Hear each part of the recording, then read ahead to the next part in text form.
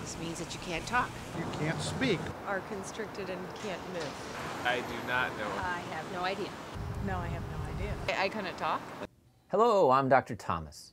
I receive emails every day about voice problems. I received an email from a delightful 80-year-old, Peter, who lives to talk. His entire family talks all the time.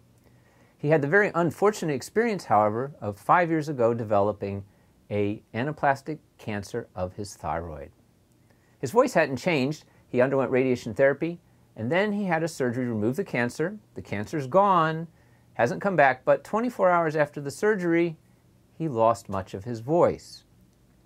That is, his voice became weak, and it stayed that way for the past 5 years. His main complaints are that he can't compete with background noise, such as when he goes to a restaurant, his family can't hear him anymore, and that the more he talks, the more his voice gives out. Now, why does he have these complaints, and are they related to his vocal paralysis? Let's take a listen to Peter's voice. Man's first boat. Long ago, men found that it was easier to travel on water than on land. Now we hear that Peter's voice is actually normal. In a sense of normal. We could hear every word he said in this recording. And that leads us to one very important point, the distinction between speech and voice. We can make a distinction by drawing a line on my neck here, just above the Adam's apple. Everything up here has to do with speech. That is, we make words and sentences with our mouth. Everything from that line down has to do with sound production. The vocal cords generate a pitch, and they control volume. Peter has problems with sound. He can't get loud enough. He can't be heard long enough. But as you heard, he can speak normally. The tongue, the palate, the lips, they're all working fine. He can communicate. So the first notion to dispel is that vocal cord paralysis makes you lose your ability to speak. It does not. Let's also take a look at his vocal cords and see if we can identify what a paralysis is. First, I'm going to take you on a tour of normal vocal cords. Let's look at the picture. Okay, let's do it again in slow motion. If we watch these vocal cords, we can see there's one on the left and one on the right, and that they come together when we want to make a sound. Now, let's look at Peter's vocal cords. Let's look at it in slow motion so we see the detail. On the right side of the screen is Peter's left vocal cord, and it's opening and closing completely. It comes all the way to the middle. However, on the other side of the screen, that vocal cord was motionless. The right vocal cord is sitting still. The right vocal cord is paralyzed. Now, it's fortunate for Peter that it's fixed in a position where his good left vocal cord can close and meet it. That means when Peter's vocal cords come together all the way and he blows air between them, they vibrate, and he has a functional voice. If I take you on a tour of Peter's voice box and we watch again the closure,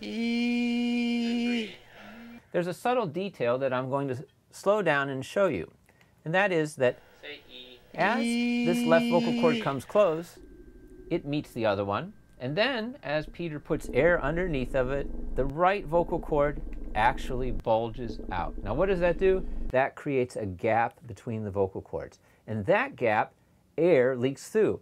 Air leaking through your vocal cords creates white noise like a whisper. And that's why the quality of his voice has changed. That's why he can't talk as long as everyone else. Now, what do we notice here? We can hardly see the vocal cords. He's squeezing so hard just to make a sound at his normal speaking pitch that we can't see the vocal cords. Well, he compensates for it. Because there's two sets of nerves that go to the voice box, the one that raises pitch is still working. Let's watch what Peter does to make a better sound.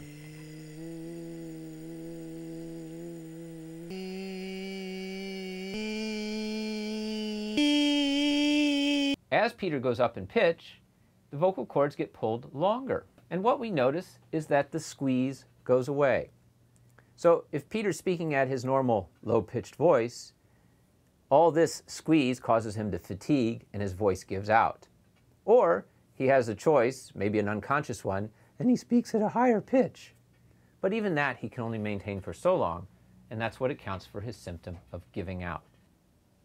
Ultimately, paralysis is a nerve injury that impairs a muscle's motion.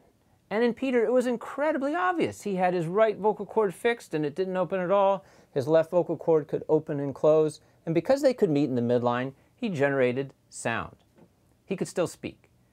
Secondly, we learned in the details that when there's a gap, air escapes.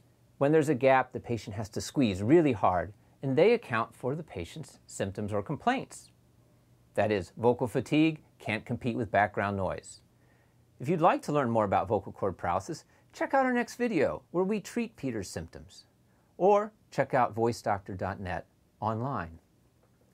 I'm Dr. James Thomas. Yeah, so if your doctor said you have vocal cord paralysis, what would you expect your voice to be? I would sound like I couldn't talk. Just guess. There'd just be a lot of air coming out, but no definitive sound. Are we correct? Well, tell us the correct answer.